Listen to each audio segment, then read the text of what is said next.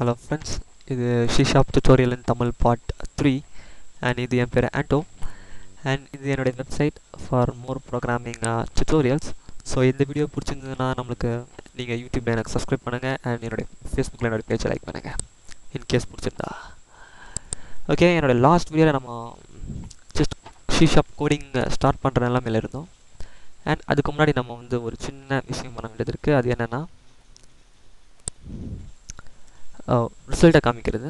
அதாவது இந்த லாகின் பட்டனை கிளிக் பண்ணோன்னே எனக்கு சம் ஃபங்க்ஷன்ஸ் நடக்கணும். அதாவது ஒரு சின்ன ஃபங்க்ஷன் நடக்கணும் அண்ட் அதோடைய ரிசல்ட்டை வந்து நான் இங்கே டிஸ்பிளே பண்ணணும் கீழே.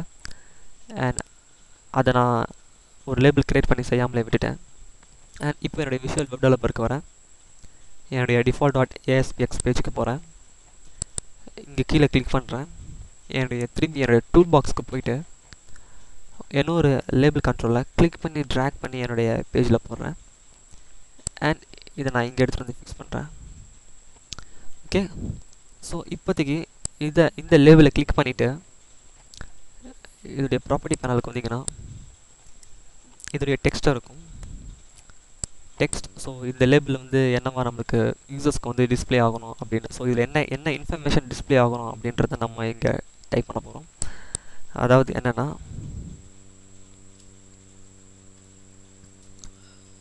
result will be display here அப்படி நான் போட்டேன். அதாவது இங்கே டிஸ்பிளே ரிசல்ட் ஆகும், ரிசல்ட் வந்து இங்கே டிஸ்பிளே ஆகும்னு சொல்லிட்டு. அண்ட் இதோடைய ஐடிக்கு வரேன். இதோடைய நேம் வந்து நான் வந்து ரிசல்ட் லேபிள் அப்படின்னு கொடுத்துட்றேன். நல்லா கவனிச்சுக்கோங்க. இப்போ நான் இங்கே இதோடைய லேபிள் வந்து ரிசல்ட் லேபிள் அப்படின்னு கொடுத்துருக்கேன். அண்ட் இந்த லேபிளில் தான் நம்முடைய ரிசல்ட் வந்து டிஸ்பிளே ஆக போகுது. அண்ட் இப்போ என்னுடைய டேப் கீயை நான் ப்ரெஸ் பண்ணுறேன். ஸோ எனக்கு இந்த ஐடி வந்து ஸ்டோர் ஆகிடும். அண்ட் திரும்பி என்னுடைய பேஜுக்கு வரேன். ஸோ இப்போ பார்த்தீங்கன்னா result will be displayed here அப்படின்னு ஒரு லேபிள் இங்கே க்ரியேட் ஆகிருக்கு. அண்ட் இந்த இடத்துல நம்மளுக்கு ரிசல்ட்டு நம்மளுடைய ரிசல்ட் வந்து டிஸ்பிளே ஆக போகுது. அண்ட் என்னுடைய ஃபைலை நான் சேவ் பண்ணிவிட்டு என்னுடைய default.aspx.cs ஃபைலுக்கு போகிறேன். அண்ட் இப்போ இந்த இடத்துல நான் வந்து கோட் எழுத போகிறேன். அதாவது என்னோடய லாஸ்ட் வீடியோவில் நான் வந்து இதை எப்படி க்ரியேட் பண்ணேன் அப்படின்றத சொன்னேன். ஜஸ்ட் இந்த பட்டனை டபுள் கிளிக் பண்ணுங்கள், ஆட்டோமேட்டிக்காக இந்த ஏரியா கொண்டு வந்துடும். அண்ட் இப்போது இங்கே வந்து நம்ம வந்து சம் கோட்ஸ் எழுத போகிறோம். என்ன கோட் எழுத போகிறோம் அப்படின்னா, எனக்கு வந்து எந்த இடத்துல ரிசல்ட் டிஸ்பிளே ஆகணும்னா இந்த இடத்துல. ஸோ இந்த லேபிளுடைய பேர் வந்து ரிசல்ட் லேபிள். ஸோ நான் என்ன பண்ணிக்கிறேன், ரிசல்ட் லேபிள் அப்படின்னு டைப் பண்ணுறேன். அண்ட் ஒரு டாட் ஆப்ரேட்டர் வைக்கிறேன். அண்ட் அதுக்கப்புறம் டெக்ஸ்ட் அப்படின்னு டைப் பண்ணுறேன். ஸோ நான் டெக்ஸ்ட் ஏன் டைப் பண்ணுறேன் அப்படின்னா, ரிசல்ட் லேபிளுக்கு உள்ளே இருக்க டெக்ஸ்ட், என்னுடைய ரிசல்ட் லேபிள் இருக்குது. அந்த ரிசல்ட் இதுதான் அந்த ரிசல்ட் லேபிள். ஸோ இதுக்கு இப்போ கரண்ட்டாக நான் இவங்களோட ஸ்க்ரீனில் இருக்கிறது வந்து result will be display here அப்படின்னு இருக்குது. ஸோ இது வந்து நான் டைப் பண்ணது. இந்த பட்டனை கிளிக் பண்ண உடனே இந்த ரிசல்ட் வில் பி டிஸ்பிளே ஹியர்ன்ற இடத்துல என்னவா சேஞ்ச் ஆகணும் அப்படின்றத நம்ம இங்கே எழுதணும். அதாவது இந்த லேபிளுக்கு உள்ள. ஸோ அதுதான் நான் சொல்கிறேன், ரிசல்ட் லேபிள் டாட் டெக்ஸ்ட். அந்த லேபிளில் என்ன இன்ஃபர்மேஷன் ஸ்டோர் ஆகணும் அப்படின்னா ஈக்குவல் சைன். அண்ட் இங்கே நான் என்ன சொல்கிறேன் அப்படின்னா, அண்ட் இங்கே நான் வந்து 2 டபுள் கோட்ஸ் போடுறேன். அண்ட் ஒரு செமிகாலன் வைக்கிறேன். அண்ட் இந்த 2 டபுள் கோட்ஸ்க்கு நடுவில் தான் நம்ம வந்து இன்ஃபர்மேஷன்ஸை எழுத போகிறோம். ஸோ என்ன இன்ஃபர்மேஷன் அப்படின்னு பார்க்கலாம். ஸோ நான் ஃபர்ஸ்ட் வந்து இங்கே வந்து ஹலோ வேர்ல்ட் அப்படின்னு டைப் பண்ணுறேன். ஜஸ்ட் இந்த மூமெண்ட் மட்டும் பாருங்கள், இது எப்படி ஒர்க் ஆகுது அப்படின்னு சொல்லிட்டு. நான் இப்போ இங்கே என்ன செஞ்சுருக்கேன் அப்படின்னா, என்னோடய ரிசல்ட் லேபிள் உள்ள ஹலோ வேர்ல்டு அப்படின்றது டிஸ்பிளே ஆகணும். அதாவது அந்த பட்டனை கிளிக் பண்ண உடனே. ஓகே, ஜஸ்ட் நான் என்னுடைய ஃபைலை சேவ் பண்ணிவிட்டு என்னுடைய default.aspx பேஜுக்கு போகிறேன். அண்ட் இங்கே ரைட் கிளிக் பண்ணி வியூ இன் ப்ரௌசருக்கு போகிறேன். ஸோ இப்போ என்னுடைய ப்ரௌசர் லோட் ஆகிருக்கு. என்னுடைய ப்ரீவியஸ் டேபை நான் க்ளோஸ் பண்ணிடுறேன்.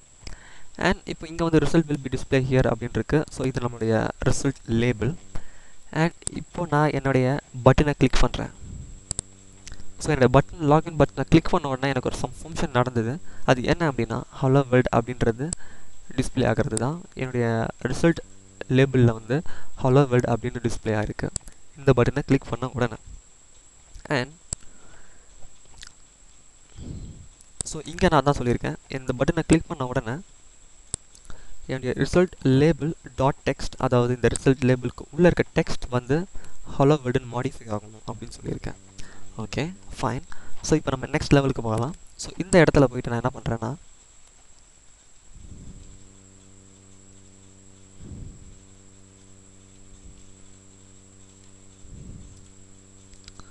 வெல்கம் பேக் அப்படின்னு போடுறேன். அண்ட் என்னுடைய பேஜை நான் சேவ் பண்ணிவிட்டு திரும்பி என்னுடைய வெப் ப்ரௌசருக்கு வரேன் நான்.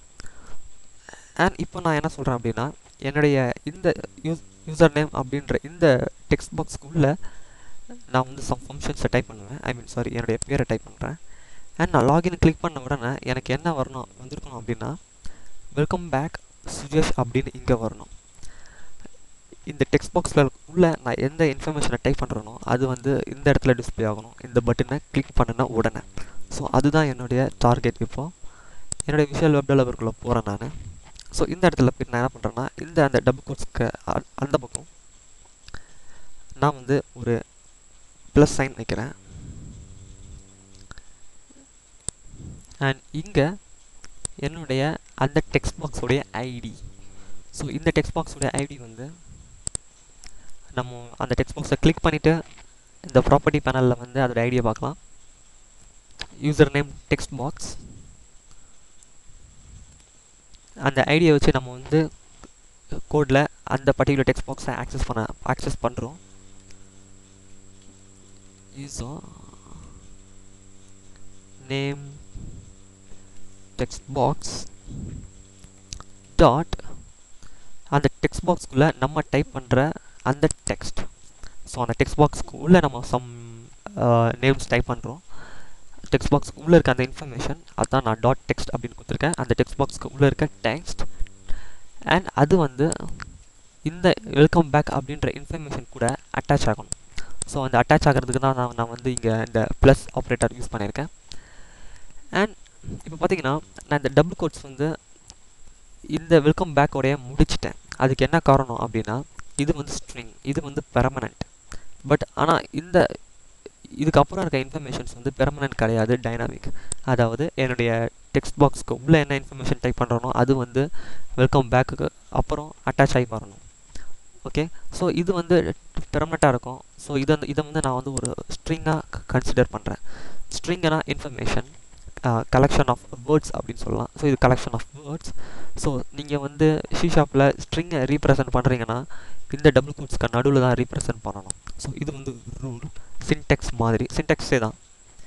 அண்ட் இந்த ப்ளஸ் ஆப்ரேட்டர் யூஸ் பண்ணி அட்டாச் பண்ணுறேன் இந்த ஏரியாவையும். ஸோ இந்த ஏரியா வந்து நம்மளுடைய யூசர் நேம் டெக்ஸ்ட் பாக்ஸ், அதாவது இவருடைய ஐடி, இவருடைய பேர் அண்ட் டாட் டெக்ஸ்ட், அந்த டெக்ஸ்ட் பாக்ஸ்க்கு உள்ளே நாம் டைப் பண்ணுற அந்த இன்ஃபர்மேஷன். ஓகே, இப்போ நம்மளுக்கு இந்த கோட் ரெடி ஆகிடுச்சு. ஸோ என்னுடைய பேஜை நான் சேவ் பண்ணிவிட்டு என்னுடைய default.aspxக்கு வரேன். திரும்பி என்னுடைய சேவ் ஆல் கொடுத்துட்டு என்னுடைய ப்ரௌசரில் நான் வியூ பண்ணி பார்க்குறேன். அண்ட் இப்போது என்னோடய யூசர் நேமில் வந்து நான் வந்து ஆண்டோன்னு டைப் பண்ணுறேன். அண்ட் இப்போ லாகின் பண்ணுறேன். வெல்கம் பேக் ஆண்டோ அப்படின்னு காட்டுது. ஸோ எனக்கு இந்த இடத்துல லிட்டில் பிட் ஸ்பேஸ் வரணும். ஜஸ்ட் நான் இங்கே வந்துட்டு ஸ்பேஸ் விட்டுக்கிறேன். And okay, everything's perfect.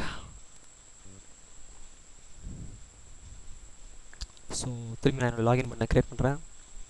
So எனக்கு கொஞ்சம் ஸ்பேஸ் வந்திருக்கு. ஸோ இப்போ நான் இங்கே சுஜேஷ் அப்படின்னு டைப் பண்ணுறேன். ஸோ இப்போ லாகின் பட்டன் கிளிக் பண்ணுறேன். எனக்கு வெல்கம் பேக் சுஜேஷ் அப்படின்னு டிஸ்பிளே ஆகுது. And some other thing Anto SJ login Anto SJ. So இது வந்து ஒரு சிம்பிளான எக்ஸாம்பிள் எப்படி வந்து நம்ம லேபிள் கண்ட்ரோல்ஸை யூஸ் பண்ணணும் அண்ட் டெக்ஸ்ட் பாக்ஸ் கண்ட்ரோல்ஸை யூஸ் பண்ணணும், டெக்ஸ்ட் பாக்ஸ்க்கு உள்ளே இருக்க இன்ஃபர்மேஷனை எப்படி நம்ம ஆக்சஸ் பண்ணணும் அண்ட் அதை வந்து எப்படி வந்து ஒரு லேபிளில் டிஸ்பிளே பண்ணணும் அண்ட் ஒரு லாகின் பட்டனை கிளிக் பண்ணோன்னா எப்படி நம்ம ஃபங்க்ஷன்ஸ் ஒரு லாகின் பட்டனை கிளிக் பண்ணோன்னா சம் ஃபங்க்ஷன்ஸ் நடக்கணும், அது எப்படி நடக்குது அப்படின்றத நான் சின்னதாக இப்போ எக்ஸ்பிளைன் பண்ணேன். ஸோ நம்ம நெக்ஸ்ட் வீடியோவில் இன்னும் நம்ம நெக்ஸ்ட் லெவலுக்கு போகலாம். அண்ட் இந்த வீடியோ பிடிச்சிருந்ததுன்னா please subscribe on YouTube, like my page on Facebook. Thank you for வாட்சிங்.